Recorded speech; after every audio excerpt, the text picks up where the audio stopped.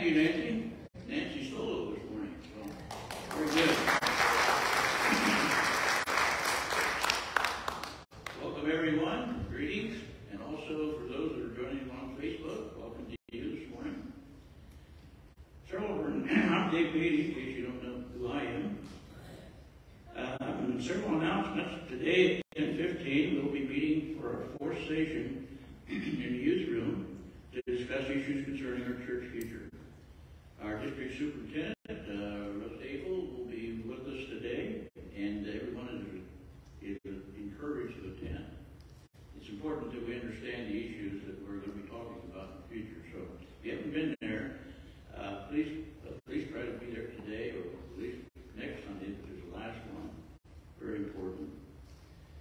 3 weeks from today, on September 11th, is Project 216 Day. One worship service that day, followed by a boxed lunch. Then we meet in the gym to pack lunches to support world hunger.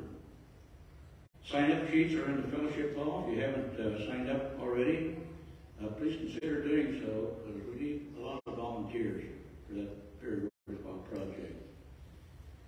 There are other announcements in the newsletter. Be sure and to get a copy of that if you don't get it online, to keep up to date with all the things going on here at the church.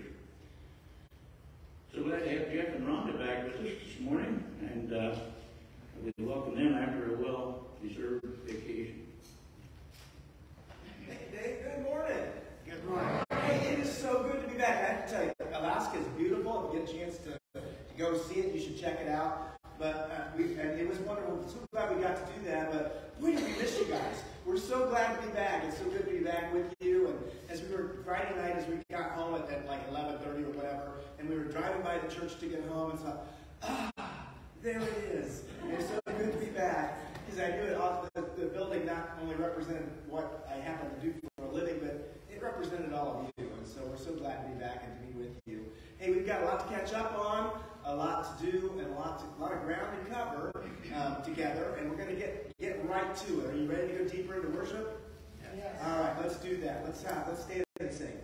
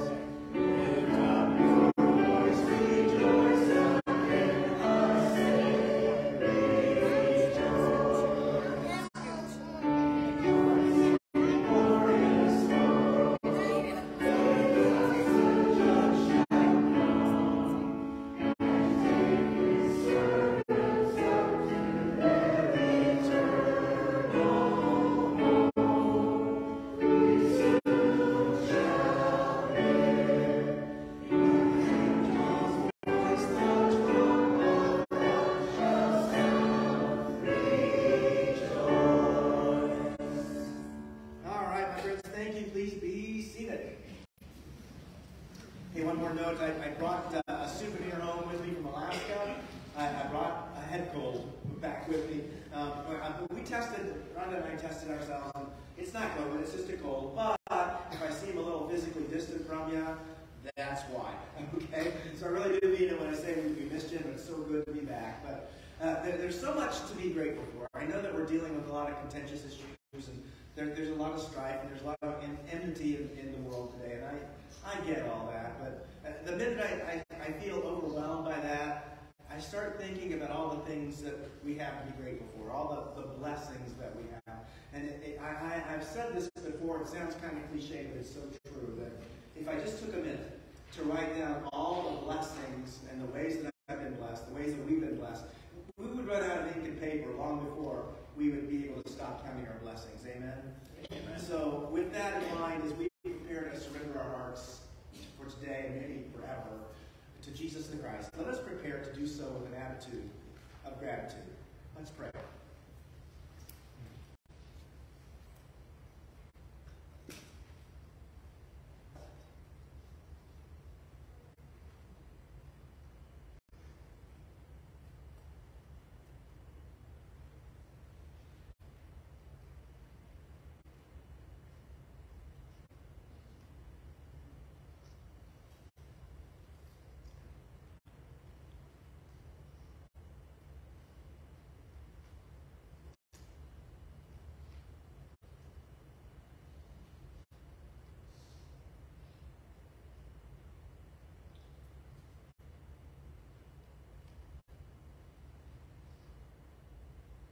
Well, good morning again, O Lord. It is so good to be in your house. It is so good to be following your Son, Jesus. Not always easy, but good. It is amazing to me, O God, how when people want to imitate you, they so often try to imitate your power. But so seldom do we human beings try to imitate your humility. For you created the world and everything in it with but a word. And yet, despite that power, despite that awesomeness, you invite us, created humanity, to be co-creators with you. Now that's humility. You can impose your will on us, but you don't. You ask us to join you where you are at work. So Lord, this morning we want to do two things. And may we do them always. But first of all, we want to be grateful for all that you've given us and all the ways that you've blessed us. We're grateful for the work of your fingers and the work of your hands. But we also pray for your guidance and a way for us to be alert to where you're working in the world around us, and that we might hear the invitation you issue to us when you say, hey, come and join me. May we never ask again, Lord, what is your will for my life? Or in some ways, that's an irrelevant question. The better question is, Lord, what is your will? And when you show us what that will is, and you choose to invite us to become part of that process, help us to have the courage, the conviction, and the energy to say yes and do it. For when we do, the world becomes dramatically better. For that, we are grateful. And to put the exclamation point on the requests and the prayer, we pray as Jesus once taught his disciples so long ago, as together as the people of God, we say, Our Father, who art in heaven, hallowed be thy name. Thy kingdom come, thy will be done, on earth as it is in heaven. Give us this day our daily bread, and forgive us our trespasses, as we forgive those who trespass against us. And lead us not into temptation, but deliver us from evil. For thine is the kingdom, and the power, and the glory, forever and ever. Amen. So, Gary Larson.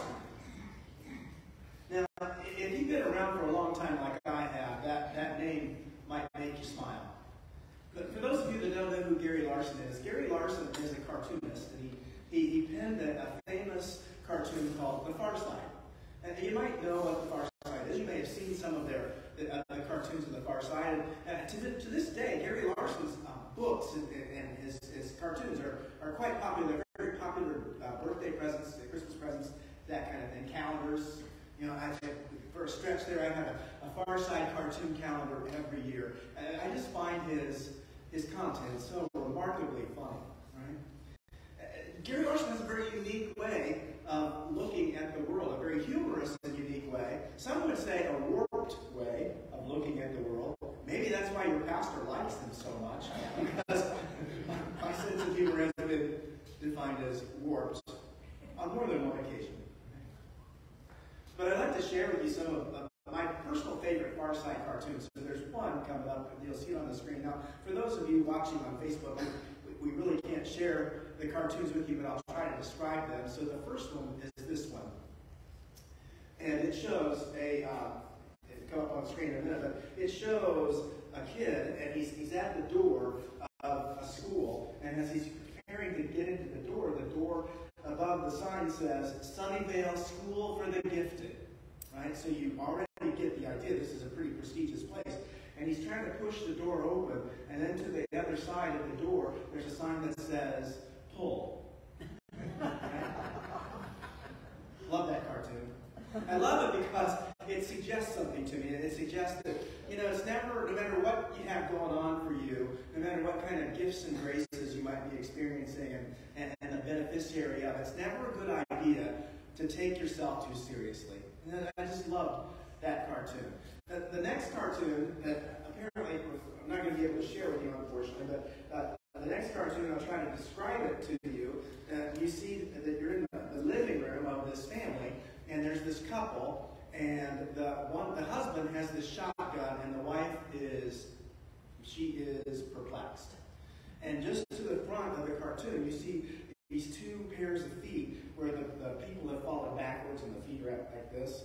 And there's coffee on the coffee table. And he's got this shotgun, and you can tell from the smoking barrel it's just been fired, right? And so the wife says, the caption, that settles it, Carl. From now on, you only get decaffeinated coffee. I like that cartoon too, and don't misunderstand. It's never a good idea to dispose of your neighbors with a shotgun, so I'm not trying to lift that up as something to be glorified. But who of us has not been so amped up or stressed out by life that we've been frustrated to the point of distraction? Again, I think that cartoon speaks to that issue for me, right? So that's another reason that cartoon is funny. The last one I want to share with you is, if you can envision this, if you can envision a lab and two scientists are working in the lab, and in the front of the cartoon is a picture of a missile, and it's clear that it is a nuclear missile, and one of the scientists is working on this missile quite intently, and then there's another scientist right behind him with a blown-up paper bag, and you can tell he's getting ready to pop the bag, right? And so clearly he's going to just scare the pants off his colleagues. Now, the reason I remember this one, I thought of this one before we left, but then got kind of an exclamation point on it while we were in Alaska. We met these two couples. The husbands were twin brothers, and they were both aeronautical engineers who worked at the Department of Defense in Utah at a federal plant, and they worked on stuff just like this. So I asked Gary and Greg, okay, so here's this Far Side cartoon. Does stuff like that really happen? And they just kind of both grin and go, oh yeah. So that's the reason I like the Far Side. Because there's so much about humor, and you've heard me say this before, there's so much about humor that is rooted in the truth, and that's why it's funny. There's an element of truth to the best humor that calls our attention to a more powerful truth, right? For example, the very first cartoon I shared with you, Sunnyvale School for the Gifted, it's a reminder to me anyway to never take myself too seriously. You just set yourself up for all kinds of trouble when you do. So the best humor is often rooted in the truth, and I think there's so much to that. Today, you're going to hear a scripture story about two disciples, and they are taking themselves very seriously, and they make this presumptuous request. Actually, they get their mom to make this presumptuous request of Jesus on their behalf.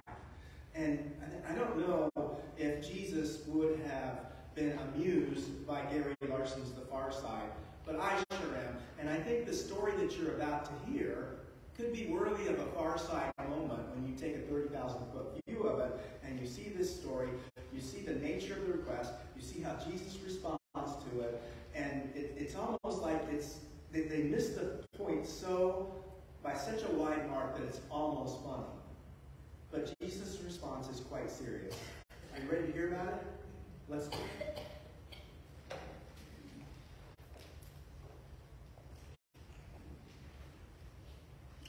For Matthew 20, Jesus teaches about serving others.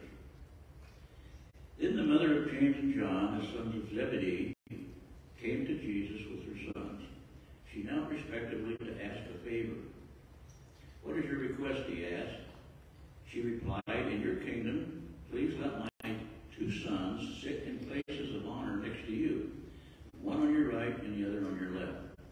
But Jesus answered by saying to them, "You don't know what you're asking. Are you able to drink from the bitter cup of suffering I'm about to drink?" "Oh, yes," they replied, "we are able." Jesus told them, "You will indeed drink from my bitter cup, but I have no right to say who will sit on my right or my left. My Father has prepared those places for the ones he has chosen."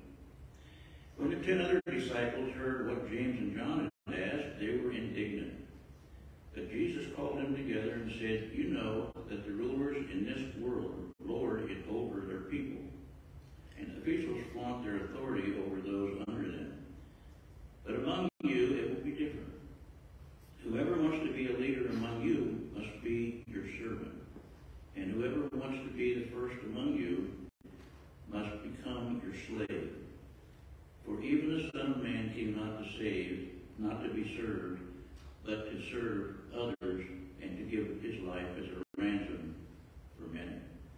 May God add his blessing to the reading of his word. Amen to that. Thank you, David.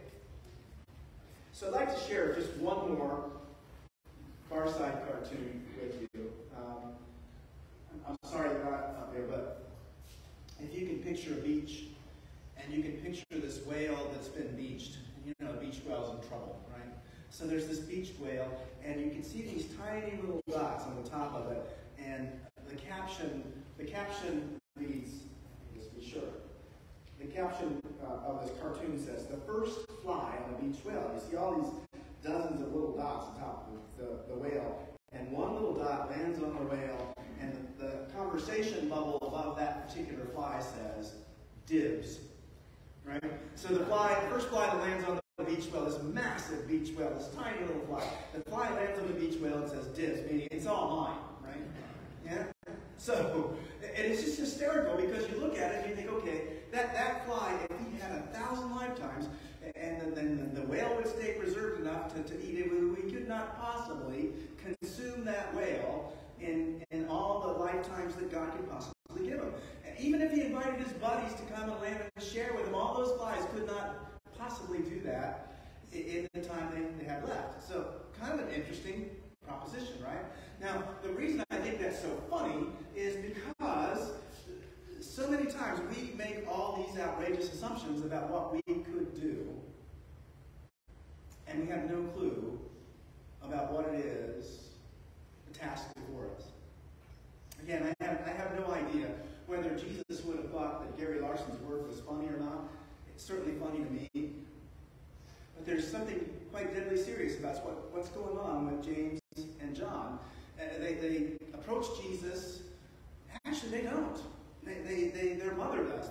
Mrs. Zebedee comes to Jesus and says, "Hey, listen, could you give my sons these positions when you come into your kingdom?" Now, that's the way the text reads, so you can kind of visualize it, but you also get the impression that James and John are there, and what they don't say is more powerful than what they do say. They don't say anything, right?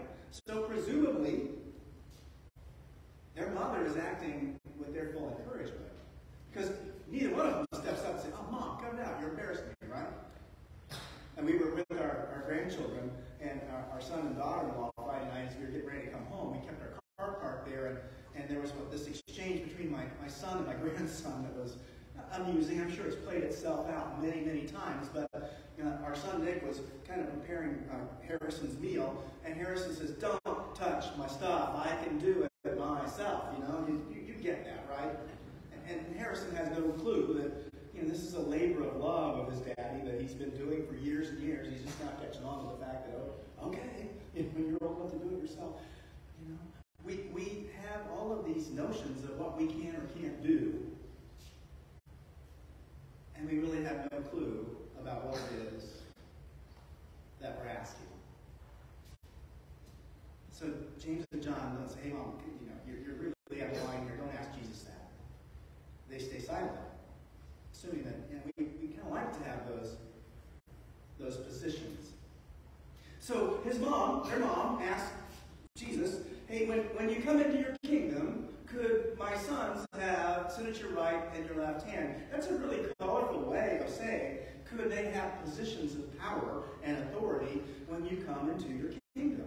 It's a little bit like if Jesus were a political candidate and he wins the object of his candidacy, say the presidency of the United States, for example. It's a little bit as if the campaign team has come into power, and it's like one of the campaign managers say to the candidate, hey, listen, could my one son be your Secretary of State? Could my other son be your Chief of Staff? Right? It's a little bit of the nature of the request. Right? So Jesus basically, he responds so beautifully. He basically says, are you sure you want to ask that? Are you really sure you want to go down that road? Because first of all, Jesus tells them two things. Two really important things. He says to her, in the first place, those jobs aren't mine to dole out. Those jobs belong to another to a point. It's not my place. And then he says the second thing, which is even more sobering. He says, and even if you get the job, do you really, really want it? Now, I know a little bit about what secretaries of state do. I know a little bit about what chief of staffs do. And it is almost a humanly impossible job. But it is doable. I mean, people have been doing those jobs with varying degrees of success for hundreds of years, but it is a human job. What Jesus is suggesting is that you don't even know what you're asking. You don't know what you're asking for.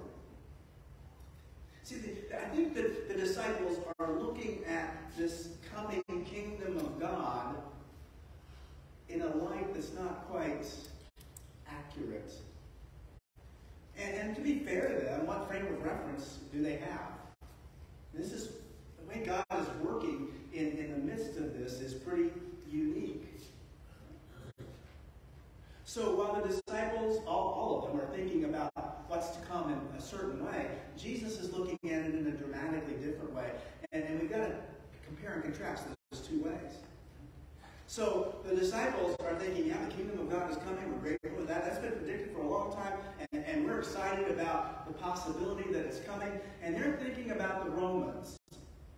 They're thinking about getting the Romans off their back so that they're no longer oppressive and they no longer enslave them. They're thinking about the religious elite in their own country that are so out of touch and maybe bringing them to repentance. And they're thinking about all these things about maybe 100 years past and 100 years into the future. Their view of what the kingdom of God is extremely narrow and extremely limited.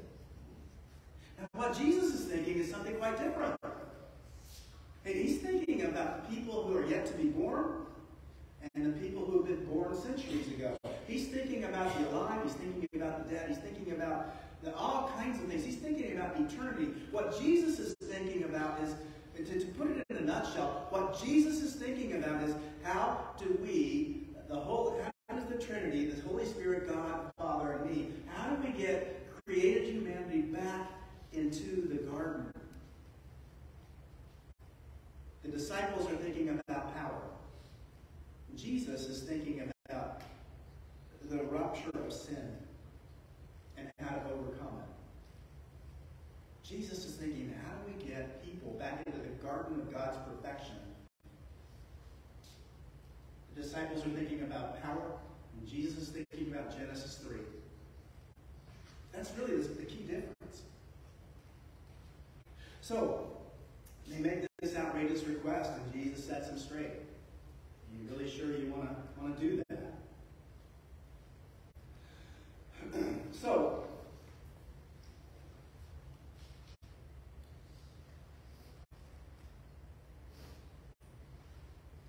while James and John are trying to picture themselves in position in the coming kingdom of God, they were using their wildest imaginations.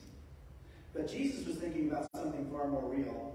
He was thinking about what a world could look like without sin. Can you imagine that? I mean, try to apply your wildest imagination to that. What would a world without sin look like? It would probably be a world where there is no more strife. There is no more bitterness. There is no more drama. There's no hidden agendas. It's a world with no fear. It's a world with no pain. It's a world with no regrets. It's a world without racism. Can you picture that? It's a world that, and because we were originally intended to be far more spiritual beings than physical ones, it would be a world where same-sex attraction is no longer an issue one way or the other.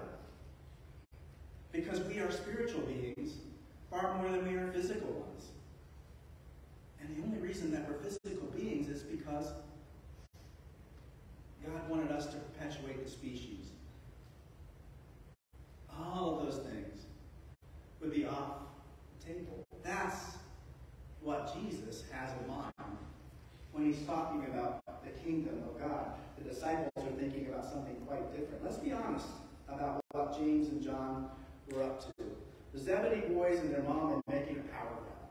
Let's just be honest about that. Jesus, in his mind, is seeing what is really going on around James and John and Mrs. Zebedee. He was thinking about what it was like to get his disciples and their mom back into the garden. Friends, with that presumptuous request made some 2,000 years ago, Jesus was thinking about how to get you and me back into the garden.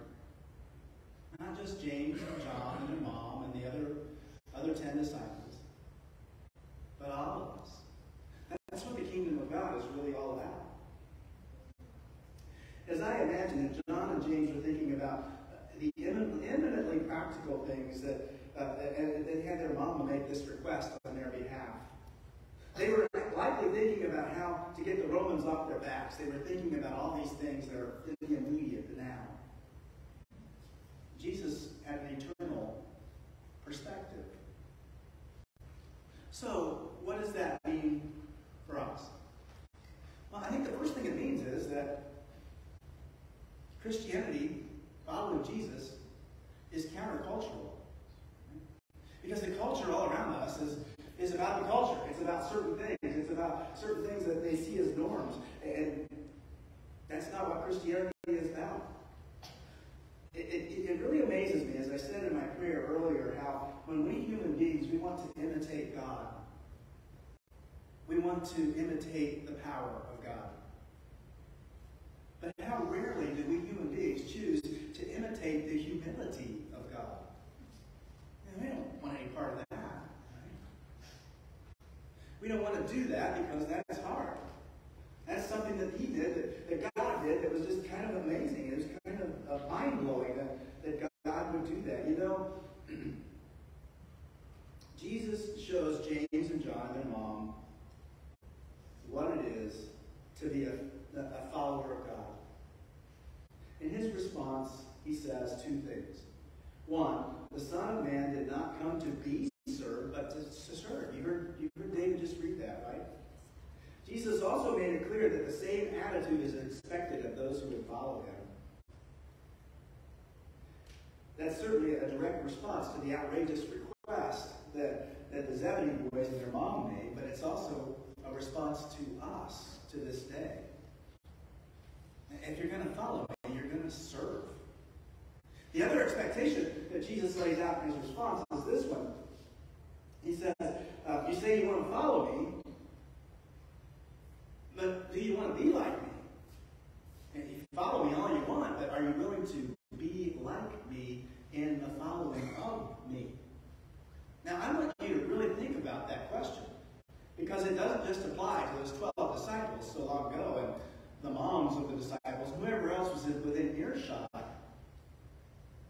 but it was a question aimed directly at us across the centuries as well. So when you call yourself Christian, you say, I want to follow Jesus. Okay, that's great. It's good. I think probably just about everybody in here would say that that's true.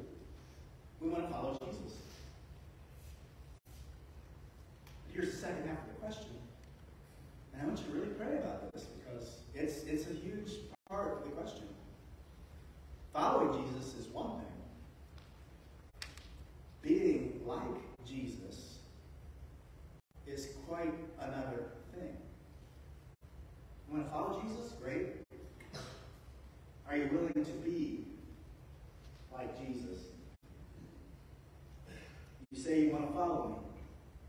You say you want to be like me. Well, then put on an apron and go serve the hungry and the homeless. Don't just write the checks.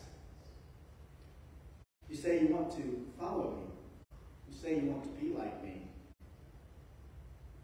Well, then volunteer in a nursing home and simply sit with folks who think that they've been forgotten, that they've been left behind. Go and visit with them and bring a little joy into their life. You say you want to follow me. You say you want to be like me. Well, then pick up a hammer and go to the nearest Habitat for Humanity building and physically get involved with making a home for the working poor so that they can live with dignity and honor. You say you want to follow me. You say you want to be like me. Well, great. Then go to the local high school and become a mentor for some young person that feels like they've been one of the ones that have been left behind. Be a mentor for some junior high school kid that's trying to figure it all out and feels so awkward and so socially out of it. Be with them and let them know that in the eyes of God you are precious and adored. Go to the local elementary school because even there you've got some kids that feel like they're worthless and they're valueless. And you can become the mentor that tells them that no, you're not junk. Because God doesn't think you're junk and God doesn't make junk. You say you want to follow me. You say you want to be like me. And pick up the cross. Now, that's a tough message, isn't it? To pick up the cross. That's a stark message. And who wants to do that? I don't want to do that. Do you really want to pick up the cross? Because when you say, yeah, I'll do that, what you're saying is I'm willing to suffer like Jesus suffered. I'm willing to endure for something better like Jesus endured. That's not exactly a popular message, is it? That's not a message that a church growth expert would probably say, yeah, that's going to put behinds in your seats in your church. It's going to grow your attendance. It's going to make things work. Hey, you might want to downplay that one. Well, I have a counterintuitive thought on that. You know, in 1968, when the United Methodist Church came into being, there's so much promise and so much potential. But you know, every single year since then, attendance in the United Methodist Church has declined. In over 50 years, every single year, attendance has declined. And I don't think that's unique. In fact, I know that's not unique to us as Methodists. Every mainline denomination is experiencing that same decline. Well, I want to suggest to you that the reason for that decline isn't that this message is so stark. I want to suggest to you that the decline is that the message has not been faithfully portrayed. And that too many clergy like me preach a feel-good religion rather than the truth of the gospel. And it might feel good following Jesus, but Christianity is not a feel-good religion. It's really not. And I think that's where it comes into play, that it is countercultural. Because our culture is all about comfort and self-actualization and all of those things. Amen? But Christianity isn't that. In fact, Christianity calls us to put all that aside and be willing to literally suffer for Jesus. Are you willing to do that? That's what it means. Dietrich Bonhoeffer once talked about cheap grace. cheap grace. What does he mean by cheap grace? Well, we all want to experience the grace of God. Amen? We want to experience the grace of God, and yes, we do. And thank you, Jesus. Amen? But when Bonhoeffer talks about cheap grace, he's saying we want the grace of God, but only if it doesn't cost us anything. We want to experience the forgiveness of God, but we don't want to repent. Friends, that is cheap grace. And I'm just going to tell you, cheap grace is ineffective grace. It doesn't take for very long. Grace is costly. Discipleship is costly. It will cost you something. I'm not sure that James and John understood that, but they came to understand it. They certainly came to. In Acts 12:2, we see that James is beheaded by Herod Agrippa because he followed Jesus, and he was willing to suffer to do that. He got the message eventually. And while John wasn't martyred in the same way, we see great ample evidence that he suffered greatly on for the cause of Jesus, right? So they did get it finally. They did finally understand. John Wesley once said, "I have no fear that a people called Methodists will cease to exist. But I fear greatly that they will embrace the form of religion and forsake its power." Now, think about what that means. To me, what Wesley's trying to say is that you're going to call yourself a follower of Jesus, and that's great. But you turn your back on the power of God when you rest in your own self-sufficiency, and you don't embrace the power of the living God. Right about now, I'm kind of wondering what you're thinking about the pastor. Man, Pastor Jeff got kind of feisty while he was in Alaska, didn't he? Well, the truth is, I've had a lot of time to think. That's one of the things that the unintended gift of that vacation has given me. I promised Wanda when we went that I wouldn't think about work and that I certainly wouldn't listen to any of the news and all that. And I was pretty much faithful about that. But it also let me think about things from a bigger perspective. Christianity is so counter-cultural. And I think your spider sense should start tingling. Your radar ought to ping when you see our faith being presented in a way that fits neatly into the culture.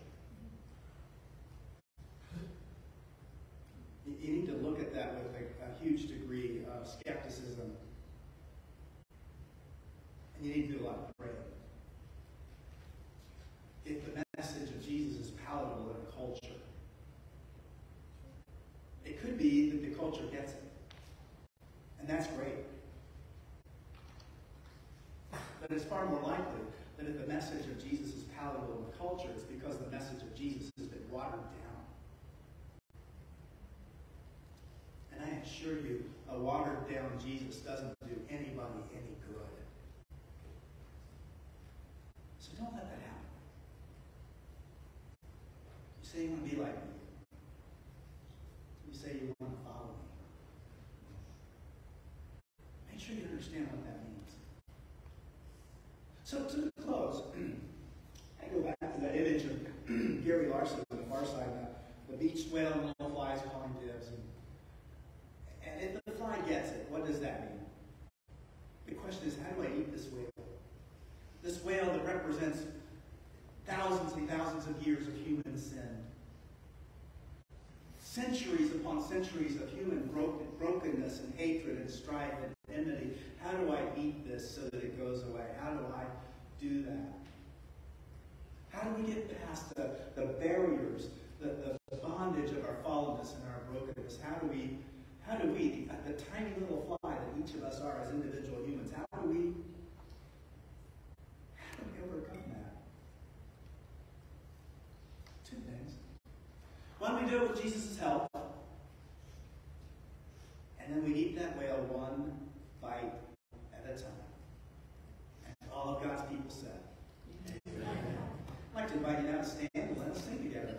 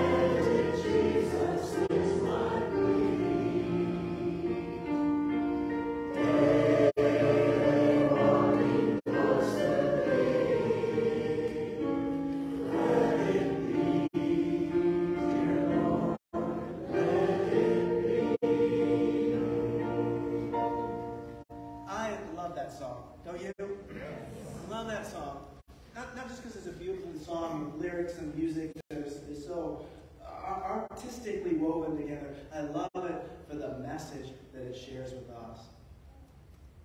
If you don't remember a word I've said today, please remember the words of this song, because it can answer so many of your problems. When you feel so far away from God, so far away that you think God must not see you anymore, sing the song. He'll bring you back.